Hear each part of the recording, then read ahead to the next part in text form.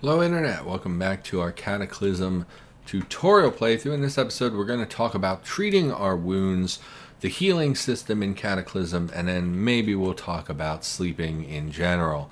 So, we've been wounded. We've been playing for, God, we're on episode 30. We've been playing for 15 hours and we're finally on day 2 because I just can't shut up and I have a lot to talk about. So you see, we've taken not a lot of damage, but we've taken some damage. Again, we start with 5 vertical pipes. There is a mutation in the game that lets you see precise numbers on what your HP is. Most of the time, you're not going to have that particular trait, so you'll get used to the vertical pipe system. And then your maximum HP is based on your strength stat.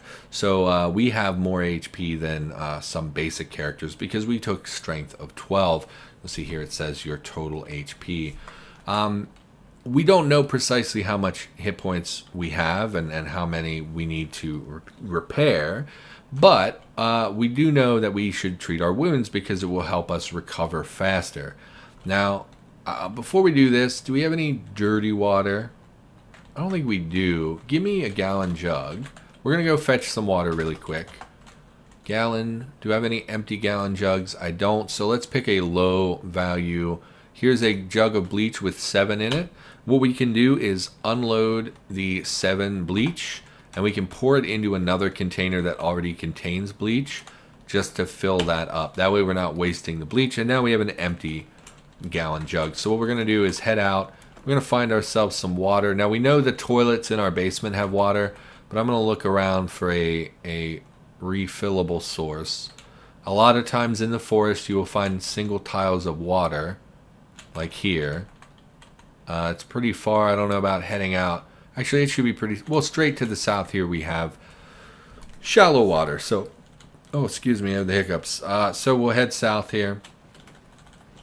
And we'll grab some water. Pour into container, gallon jug. You fill the gallon jug with water. Great. We'll head back to base. So we wanted some dirty water. Dirty water is good for crafting. It's not dirty water. It's just not boiled clean water. So like if we drank this, it would make us potentially get food poisoning. Very good chance of giving us food poisoning. I think you can get parasites. There's a lot of bad things. Don't ever drink unclean water. I do by accident occasionally. But we're going to dump this not on our beverage pile because we don't want to accidentally drink it. So we'll just dump that over here. It's still close enough for us to craft with. So there's some unclean water. So we could make this into clean water. We could do things with this. So we're going to use this for crafting. So let's start a fire because we're going to need fire for this. Now, we did not make a pile for medical supplies? Yes, we did. Okay, so we have these first aid kits. Why don't we go ahead and disassemble another first aid kit? There's really no reason not to. Go ahead and take that apart, and we'll just dump that on the pile here. Okay, so we have 2 main methods by which we will treat our wounds. We could treat our pain, but our pain doesn't matter. We're getting ready to go to bed, so it'll be gone when we wake up. We don't need to worry about that. Next, we want to treat our HP. Now, we can treat our HP with 2 main materials. Antiseptic and with bandages.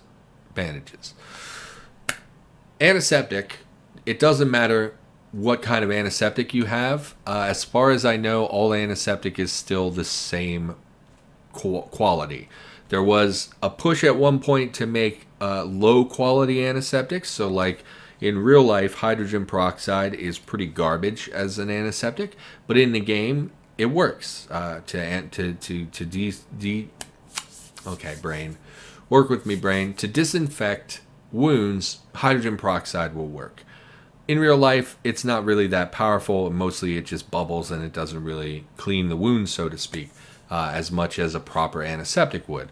So as far as I know, there's still no difference in the different types of antiseptic. They all function the same. I could be wrong about that, so just know that if you find something like hydrogen peroxide and it says like weak disinfectant or something like that, there's a chance that is worse. That's probably worse for healing than the good antiseptic. But we're going to work on the principle that they're all the same, and it doesn't really matter. So the 2 main ways you treat a wound is to apply disinfectant to it. This will increase your overnight healing by a lot. And you can apply bandages to your wounds. This will increase your overnight healing slightly. Bandaging is not as powerful as disinfecting. Disinfecting will give you the most bang for your buck, but disinfectant, antiseptic is a lot harder to come by than bandages. And in fact, I'm going to prove that to you because we're going to make some bandages of our own. So if we go into our menu and type bandage, let's see we have a couple options. We have a makeshift bandage, and then we can convert those makeshift bandages into bleached or boiled bandages, which is what we're going to do. We're going to make some makeshift bandages. You can tell here that this only requires a rag, and it will level our tailoring, which is not super significant. We'll make, we're going to treat our NPC as well, so let's make 12 bandages. We can just put down our bat, and it will be, yeah, we made 12 bandages. Now, if we use these bandages, they are not very good as far as bandages go. So like if we drop these here on our medical pile, actually we have some in our inventory, so let's just compare them. Boop, doop, doop, doop, doop. Oh, they're wielded, that's right. Okay, makeshift bandage has a very poor bandaging quality and a base bandaging quality of poor.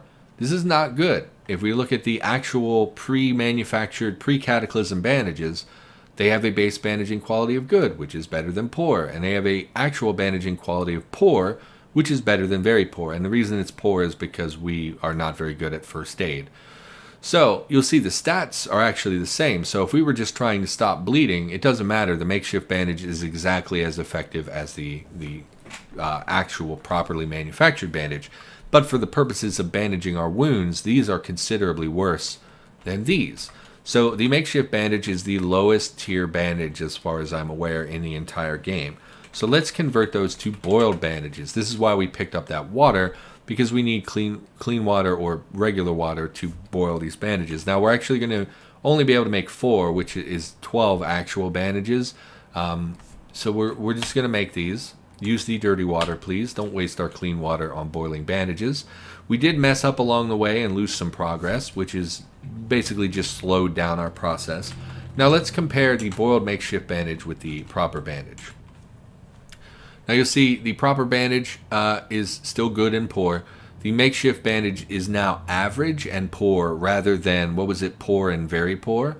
So you'll see this is a step up from the regular rag bandage, but it's still not quite as good as a proper bandage. Now, for the most part, boiled makeshift bandages are the ones that I use, and the reason for that is because they're much more, because we can make them. They're so much more readily available. All they require is rags and then boiling the makeshift bandage, so just a little bit of water. Rags and water are very plentiful in the world, and so you can pretty much make an infinite number of boiled makeshift bandages, whereas bandages, the proper pre-Cataclysm bandages, are things you have to find in the world. Now they come in every first aid kit. They're pretty common out in the world, but they're still not as common as Infinity, right? And I happen to know, because I've done some modding and things, that these have a bandaging quality of about 3/4 of what the proper bandage is. So 3/4 as powerful is only 25% less effective than the standard bandage. So that's pretty close. So I feel very comfortable using these. I will use these 99% of the time. The only time I won't is if I'm way down to like half a health or 1 health or whatever, and I need every little bit that I can to recover as the maximum amount of health, then I will use proper bandages. But the effect is pretty negligible, so I will almost always use boiled makeshift bandages. So that's 1/2 of our stuff taken care of. Now the disinfectant, we can also make disinfectant, not at this stage of the game. It's called antiseptic now. You'll see we can make makeshift antiseptic, but the only way to do that currently is from ethanol or denatured alcohol, to make a very powerful alcohol antiseptic. The problem is we don't have those things. At this stage of the game, we cannot manufacture those things. Later in the game, we absolutely can make ethanol, I believe, is part. Yeah, because, yeah, we can definitely make ethanol later in the game. Problem is we don't have the books required for that. We definitely don't have the skills required for that. And I'm pretty sure we also don't have the tools required for that, because that requires some specialized distilling tools, if I remember right. Although I don't think I've done that in like 2 years where I've distilled alcohol. So I don't know, the qualities may have changed and requirements for that may have changed. But I'm pretty sure you can make ethanol. Denatured alcohol also seems like something we would be able to make later in the game, but currently we don't have the means to do that. Similarly, there are other sources of antiseptic in the game. Cattail jelly is the one that most people are aware of. There are cattails that spawn in the game. I don't think we're near anything that would have cattails. They spawn around ponds and rivers, things like that. So we haven't seen anything like that. But you can harvest cattails in the game. Not only can you eat the cattails, but you can convert them to cattail jelly, which is a form of antiseptic. Now that does require a book to do that. So if you don't have the book, you can't. Obviously, you don't have that available to you. But there are means by which to make your own antiseptic. We just don't have them yet. Antiseptic is more valuable than bandages. And so for our current health status, I don't really feel that we need to use antiseptic. Antiseptic is for when you really need significant improvements overnight. Or if you have a lot of it. We do have a lot of it. I don't have a problem. Like, basically every first aid kit has antiseptic in it. We already have 2 bottles plus the other 2. Plus I'm pretty sure there's some on this pile that was never sorted. Yeah, we have, 60-ish portions of antiseptic. How often do we get bite wounds? We haven't at all in the last day, even though we fought. How many enemies are we up to? We've killed 55 monsters. We still haven't gotten a bite. Using a spear, you're very unlikely to get bites if you pay attention and kite them. So, we don't need to hoard the antiseptic. We have a ton of it. So we could apply it. We may, we'll apply antiseptic to our right leg just so that we can maybe quantify how much we heal overnight. And then we will treat our companion, and he's much more damaged than we are. So I think we will put antiseptic on his leg and head because we really don't want him to break a limb, and if your head HP is decreased to 0, you die. In fact, I don't know if I ever said that. If your arms or legs are reduced to 0 all the way down, they will break, and it will take several weeks for them to recover. You'll splint them, you'll take care of them. But if your head or torso are reduced to 0, you die. That is the end of the game. So in general, those are the 2 where you really focus on armor and stuff. And also for healing reasons, those are the highest priority. So if your head gets down to 1 tick, you absolutely need to be addressing that and probably not going outside until you've taken care of it because you will die. So because of that, we will apply bandages to our wounds. Let's apply some disinfectant. So where's the disinfectant? Apply antiseptic to our leg. We don't need to do this, but we'll do this. Then we will apply boiled makeshift bandages to every body part because, again, we don't need to be stingy with these. We can make these pretty much any time that we want to. So we'll apply our bandages. Now, the other important thing to note is that the actual quality of the bandaging... Oh, I accidentally put 2 on the same limb. That's okay. Because I accidentally... because of our low first aid skill, we're not going to get very much healing out of this. First aid 0 is quite bad. What we could have done and probably should have done, which I didn't think about, was read the first aid booklet. There's one of these in every first aid kit, and it will take you up to level 1.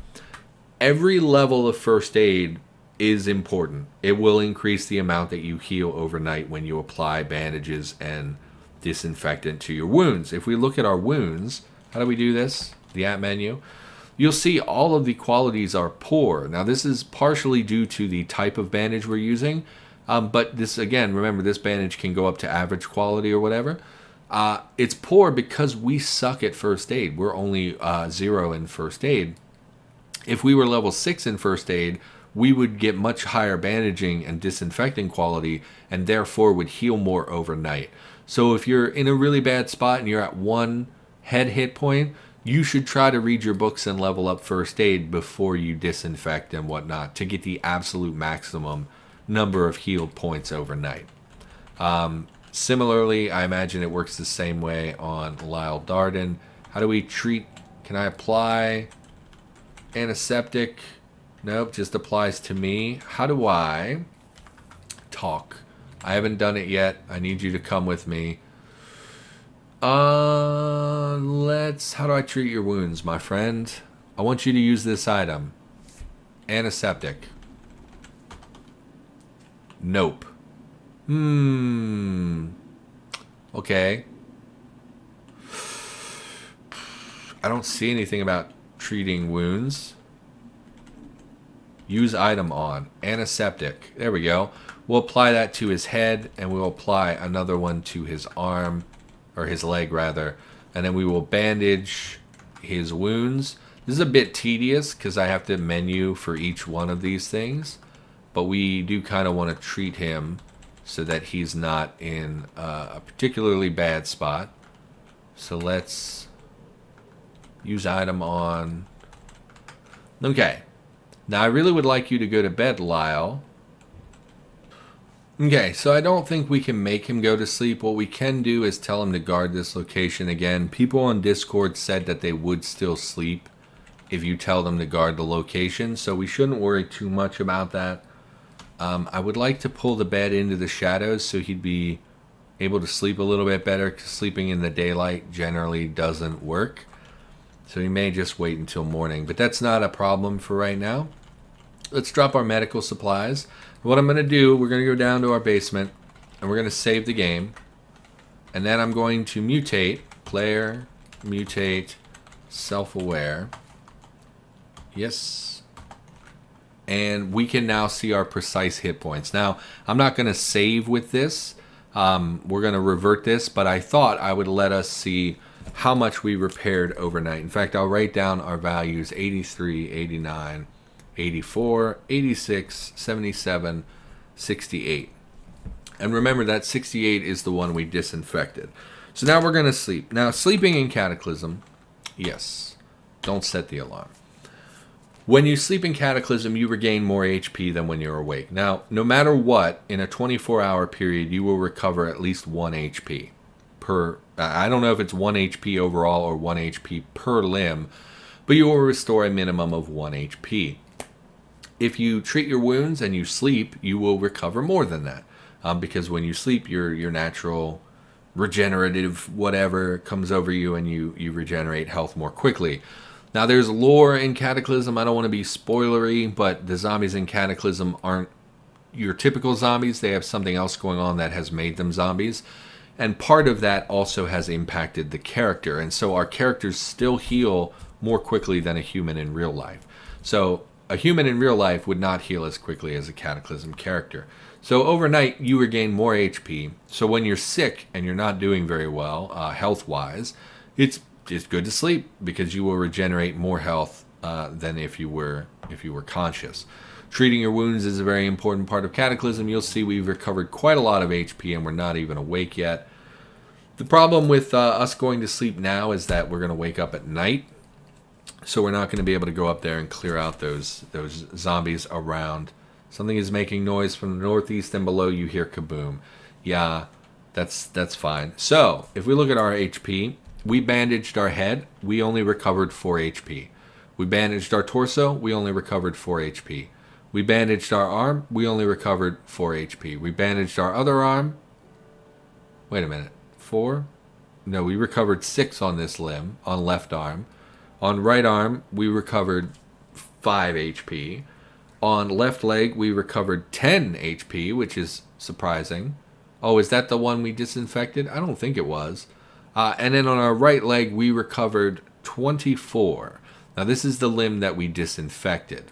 Okay, so you can see that that's substantially more. Most of these were 4 to 6, 10 at the cap. We disinfected our right leg. We gained 24 HP. That's considerably more HP. So disinfecting is by far the most potent thing you can do to recover hit points overnight. Definitely disinfect wounds that you need the maximum HP recovery. And again, remember, this is all at first aid level 1. If we were first aid level 5 or level 6, we would have recovered even more hit points. So it's very important to treat your wounds. It's very important to raise that skill. Now, let's talk about sleep as well. So we're going to sleep. Now, one of the things we noticed just a minute ago was that we heard noises from the prison that woke us up. That happens. If you're trying to sleep in a location that's very loud, you're going to continually wake up and it's going to be frustrating. If you're trying to sleep in an area that is bright, so if we were trying to sleep in Lyle Darden's bed up here, we would not be able to sleep because it's so bright. We would get messages that it's too bright to sleep. So if you're sleeping in a vehicle, you need to black out all the windows and whatnot in order to sleep. If you're sleeping in a building, you need to be in a darker area, preferably away from sound. Something else to note about sleep is that in Cataclysm, as of the last time I checked, I haven't checked recently, if you are not tired, it is pretty much impossible to sleep.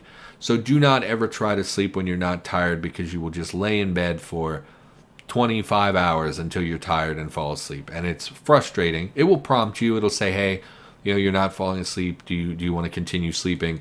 Which is a good quality of life thing, because I've definitely laid in bed for like 40 hours and never been able to sleep, and it pissed me off. But if you're not tired, don't even try, because it's just not going to work.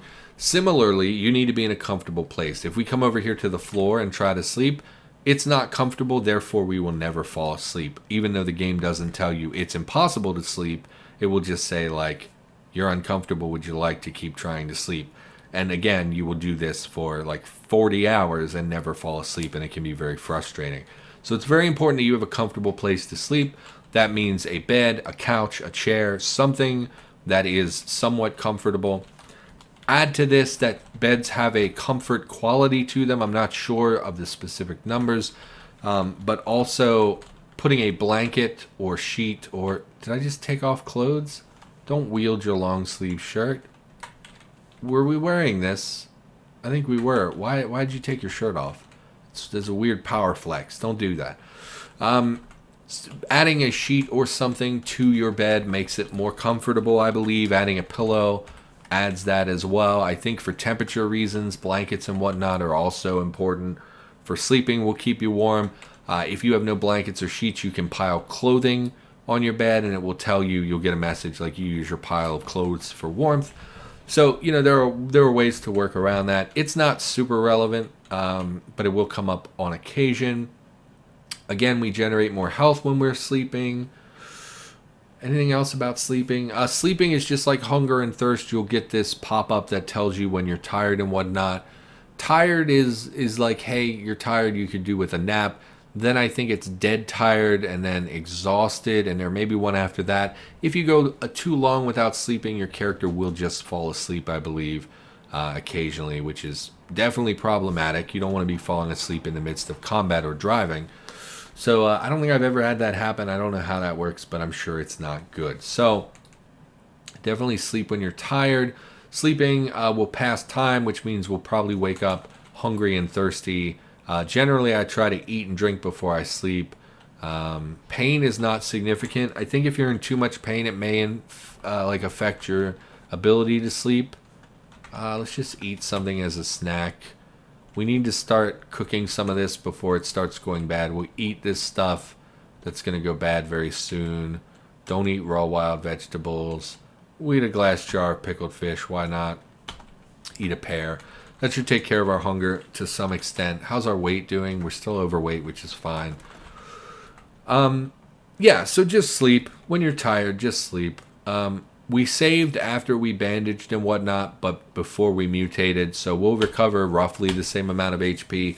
It'll probably be slightly different, but we'll be able to see, most likely the right leg is going to go almost to full. Everything else will probably tick up to half a bar, and torso may fully heal overnight, I'm not sure. In fact, yeah, our torso is at 89. We probably have about 93 or 94 HP, so that's very likely to go up to max or be 1 point shy of max. So yeah, sleeping is important for healing, is important for taking care of your sleep status. Really not much else. It definitely helps with pain, because if you take a few painkillers and then go to bed, you're pretty much guaranteed to wake up and not be in pain anymore. Hunger and thirst can be issues while sleeping. Cold can be an issue while sleeping. If you go to sleep and you don't have blankets and you're wearing crappy clothing, you can freeze to death in your sleep and never wake up. If enemies break in, you will wake up to noises. So like if you're sleeping near a window and an enemy breaks in, that might wake you up, it might not. If an enemy attacks you, that might wake you up, it might not. I think it has a very good chance of waking you up, but I don't think it's a guarantee, so you could potentially not. Something is making noise from the northeast, and below you hear kaboom. So again, we're hearing shots, which woke us up, which is unfortunate because we didn't sleep the full time that we would have slept, so we maybe could have recovered another hit point or two. And again, you'll see our right leg healed the most. That's because we disinfected it. And Lyle Darden probably has not slept. So examine wounds. Yeah, so even though we treated these are probably going to wear off before he sleeps. So I don't know that he's even going to get value out of us treating him. I'm a little irritated by that because we can't force them to sleep. Yeah, I was talking to people online. They said you can't. They'll sleep when they want to. So I don't love that. I kind of wish I could be like, all right, soldier, it's time for a nap. You know, take advantage of it while you can. Because obviously someone would do that in a survival situation. Anyway, we've taken care of our wounds, more or less. We've treated our wounds. We've talked about healing stuff. Can't think of anything else about treating our wounds that's important. Can't think of anything else about sleeping that's important. So I think that's going to do it for this episode. So for now, thank you for watching. Hopefully you enjoyed the episode. I will be back with more Cataclysm Dark Days Ahead tutorial series in the near future. And I'll see you in the next episode.